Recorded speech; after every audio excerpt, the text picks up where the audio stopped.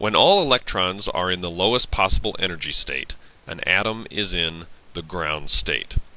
For example, a helium atom that has the electron configuration 1s2. Both electrons in that atom are in the lowest possible energy level in the 1s orbital. So we could represent this visually by showing the nucleus of a helium atom, and then I'm trying to show both electrons in the 1s energy level. If the right amount of energy is absorbed by an electron, it can jump to a higher energy level. This is an unstable momentary condition called the excited state. So we'll try to show that here. We're going to put some energy into this atom in the form of heat, light, electrical energy, something, and watch what happens when an electron absorbs that energy. It jumps up to a higher energy level, possibly into the 2s orbital. Now it could jump up higher. It could jump up to the 2p orbital or the 4s orbital or something. I'm just making an example here. In a case, if the right amount of energy is absorbed, the electron, one of the electrons, or both, could jump to higher energy levels. Atoms have the least energy when their electrons are in the lowest energy levels. Therefore, the spot vacated by the jumped-up electron causes electrons to fall from upper levels. To fall, an electron must lose the right amount of energy, and the atom emits that energy as light. So, from the previous slide, we had a helium atom that had an electron that had jumped up from the first energy level to the second.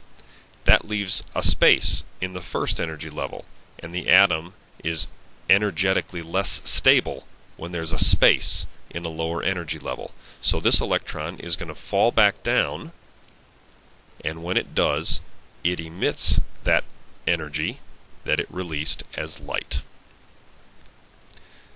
Any old value of energy to be absorbed or released is not okay.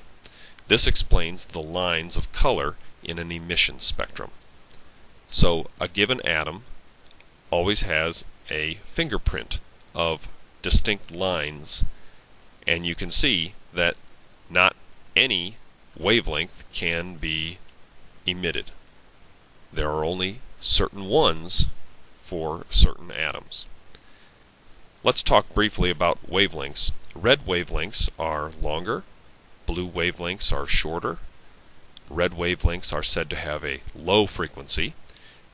We can think of frequency as the number of wiggles per second. So if we had a rope and we were wiggling it up and down on one end, and we were trying to make it look like this red wavelength, we would have to wiggle it up and down at a certain rate.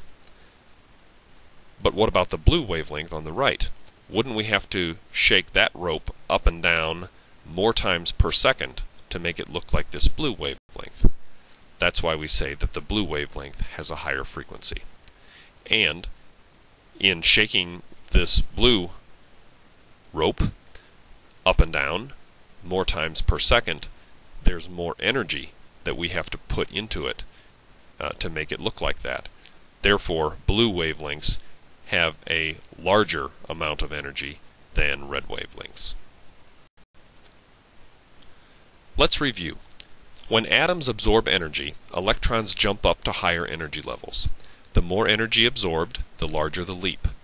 Because atoms are energetically most stable when electrons are in the lowest possible energy levels, the spot vacated by the electron that jumped up results in a net reshuffling of electrons in the downward direction.